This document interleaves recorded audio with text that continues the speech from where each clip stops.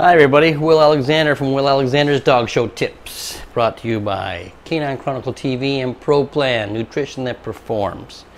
So when you put on a dog show, a lot of things have to happen. There's a lot of people, there's a lot of work involved, from the club members to volunteers to exhibitors to even the handlers help out. Everybody helps at a dog shows, and we also have the site control. And who better to have a complete overview of the last 2 weekends of shows than John Miller from Site Control. His dad, Harry, runs the whole thing, obviously, but John is the man to talk to. So here he is, John Miller from Site Control.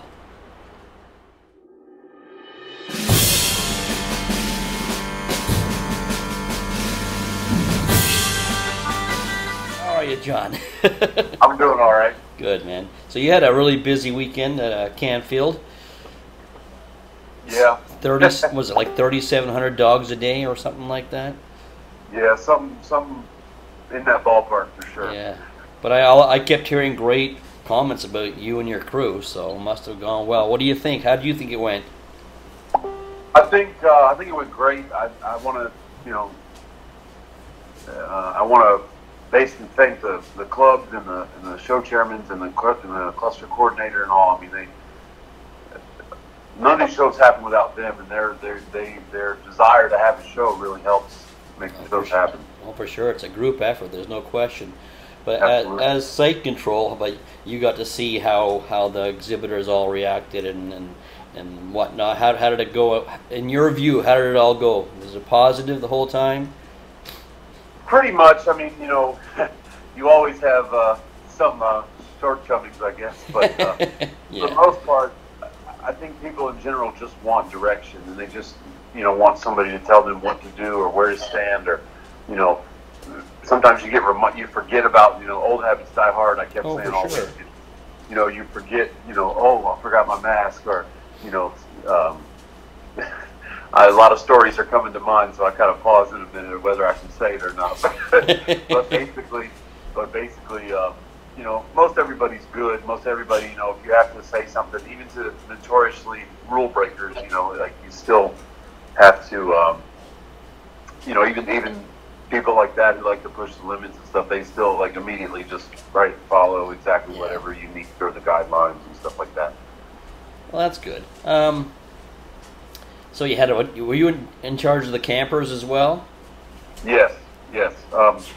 Well, at Canfield we were. At Bloomsburg we were more inside and had a totally different job description, and then we flipped and we're doing sort of the same thing, but more so like the RV and the management of the actual what's going on outside and stuff. Yeah. Yeah. How did that go then? It went great on our part. It was busy. There's people didn't like waiting. There was kind of a wait to get people in, but when you have 450 plus motorhomes, Well, exactly. It was and bound most to happen. come in the same day at the same time, it's really difficult. Plus, a lot of people may not know this, but they were doing construction on a new building there, and so it limited our staging area. So we had a much smaller staging area and like triple the amount of motorhomes we've had in recent years there. So I was really proud of our crew, which shout out to our crew. They're just the best. And we just, we get dealt things and we just made it work as best we can.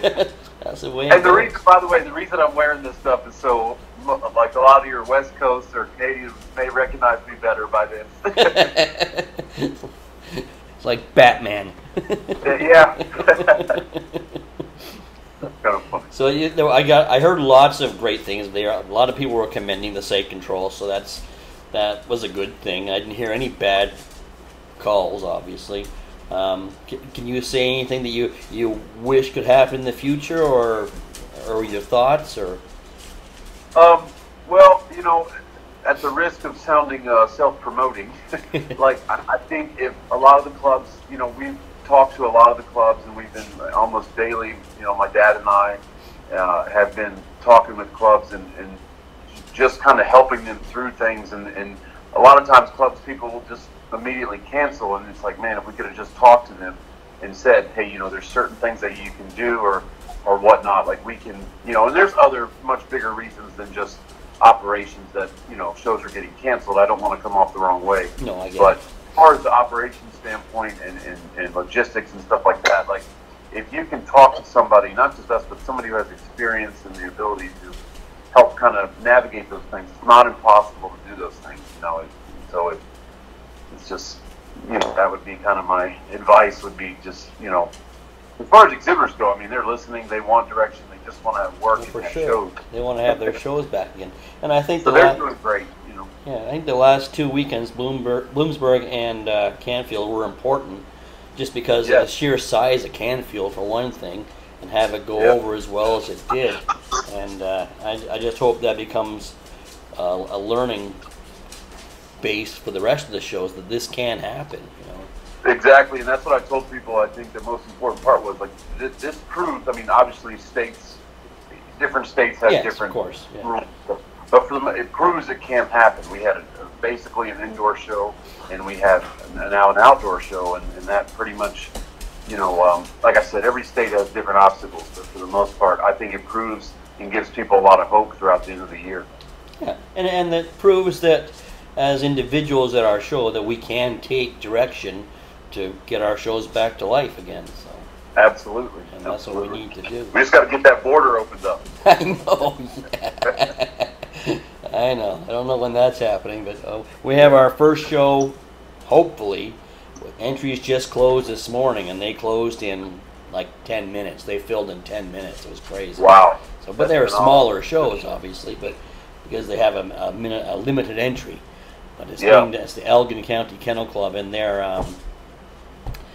I'm actually going to talk to Mike and Sandy, who are running it. We're going through their safety protocols too. Do you have any advice for them? I'm not super familiar with Canadian shows. I've only They're basically the same. Basically the same. But just honestly, from my point of view, manpower and people that are willing to help, let them help.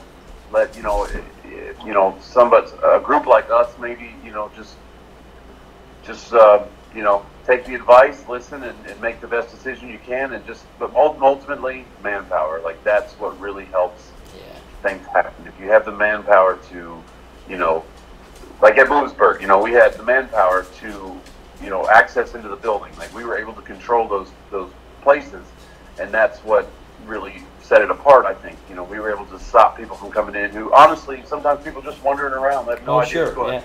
It's natural. Just stop going in there, Well, that's of course, great. we've had people, we've had stuff, I could spend the day telling you stories, but, we've had things from people complaining that people's masks are too bedazzled, and that's why their dog lost. And, I mean, it's crazy what comes out of it, but ultimately it's all good, Yeah, I know. The mask thing is crazy.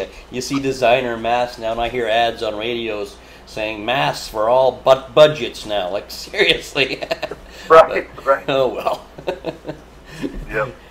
Well, that's great, man. I really appreciate you giving me your time, and give my best to your mom and dad. And I will. They're doing good. Like I said, we're getting hammered by this storm right now. And, yeah, it's a little dark there, I can tell. I keep moving the thing so I tend to keep you from looking too dark. So.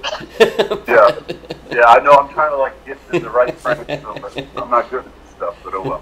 It happens. But thanks, man. I really appreciate it, and I hope to see you somewhere. So. Yeah, absolutely. I don't want to say too much, but I'm thinking Orlando's going to be pretty good. Oh, good. Well, I'll be there no matter what, even if I have to fly. So. Right. Or row, maybe. All right, brother. Appreciate it. Take care. You take no care. problem. Thanks for having me, and thank you, for you guys keeping people entertained and all that. Well, we're trying, brother. All right, man. You take care. Bye-bye. Well, as you can see, the Scent Control is a very important part of our dog show. They're there to keep us safe and to keep everything moving correctly. All the oiled joints of the dog show seem to go forward with Scent Control. Thank you, John. Thank you for your time.